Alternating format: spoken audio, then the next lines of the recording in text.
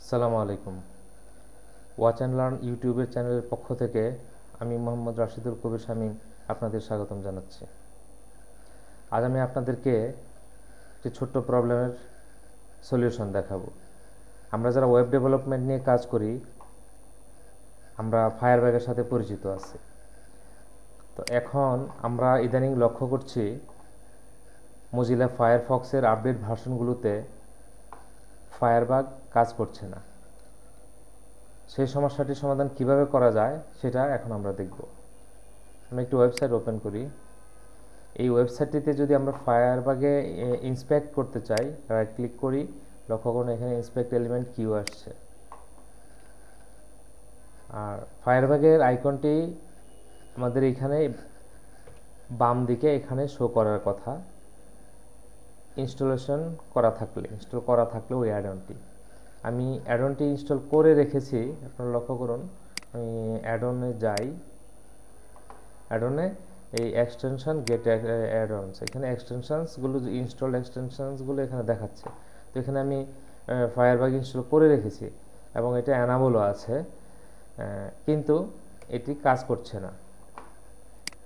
আমি আবার দেখাচ্ছি, রাইট ক্লিক, এখানে লক্ষ্য করুন শুধু ইন্সপেক্ট এলিমেন্ট কিউ আসছে, বাট ফায়ারবাগের কথাটা এখানে আসার কথা ছিল। তো আমরা এই সমস্যা কীভাবে সমাধান করা যায় এটা দেখব। আমরা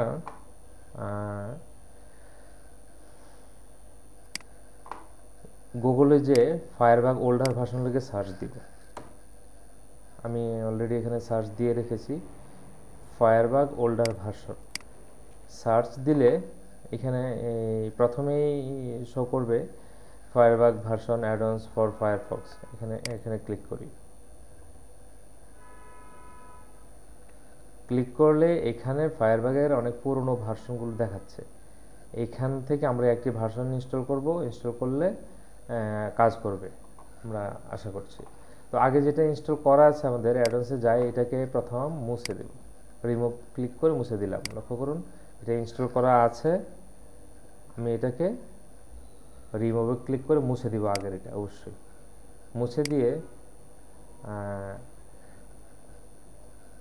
দিয়ে বেটার হয় যদি আমরা ফায়ারফক্সকে একটি রিস্টার্ট দিই। রিস্টার্ট না দিলে হবে, আচ্ছা দেখি আমরা। তো এখানে আমরা 2.0.17 এই ভার্সনটিকে অ্যাড করি।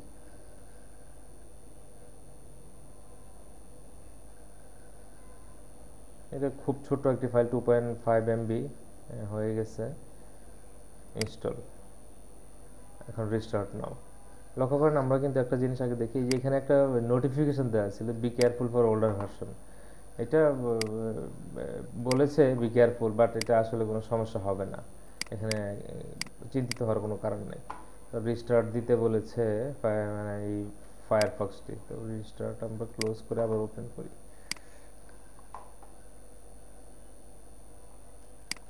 এখন আমি ওই ওয়েবসাইটটিতে যাই,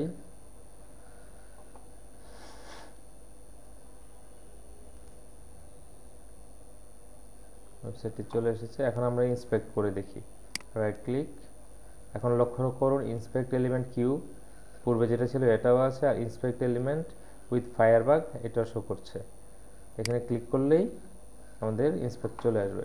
এবং একটু আগে দেখেছিলেন এখানে কিন্তু ফায়ারবাগের এই লোগোটি ছিল না বা আইকনটি ছিল না, এখন কিন্তু এটা চলে এসেছে। আর এখন আরেকটু সতর্ক হতে হবে, ফায়ারবাগ কিন্তু ওদের এক্সটেনশনগুলি বা অ্যাডন্সগুলো অটোমেটিক আপডেট করে। সো আমাদের কি করতে হবে, এই অ্যাডন্সটি যেন অটোমেটিক আপডেট না করতে পারে, তার জন্য আমাদের অটো আপডেটটা বন্ধ করে দিতে হবে। তো এটা বন্ধ করে দেওয়ার জন্য আমরা ওই একইভাবে রাইট সাইডের মেনুতে ক্লিক করে অ্যাডন্সে যাব, যে ফায়ারবাগের এখানে মোড়ে ক্লিক করব। মোড়ে ক্লিক করে একদম নিচে চলে যাবেন। এখানে লক্ষ্য করুন অটোমেটিক আপডেট লেখা আছে। এখানে এটা ডিফল্ট সিলেক্ট থাকে, আর অন এবং অফ আছে। তো আমরা ডিফল্টও রাখবো না, অনও রাখবো না, সিম্পলি এটা অফ করে দেব। এখান থেকে অফ করে ক্লোজ করে দেব। এখন ফায়ারফক্স আর আপনার এই অ্যাডনটি আপডেট করবে না। আর যেহেতু আপডেট করবে না, সো এটা নিয়ে আর চিন্তা করার কারণে ফায়ারবাগ আপনার সবসময় কাজ করতে থাকবে। তো তো আশা করি যারা ওয়েব ডেভেলপমেন্ট নিয়ে কাজ করছেন তাদের এই ছোট টিপসটি কাজে দিবে। আজ এই পর্যন্তই। অনেক ধন্যবাদ। আপনারা আমার এই ইউটিউব চ্যানেলটিকে সাবস্ক্রাইব করবেন, তাহলে আমি যে সমস্ত বিভিন্ন ভিডিও করে থাকি তার একটি অ্যালার্ট আপনার মেলে চলে যাবে। তো ধন্যবাদ আজকের মতো। আসসালামু আলাইকুম রহমতুল্লাহ।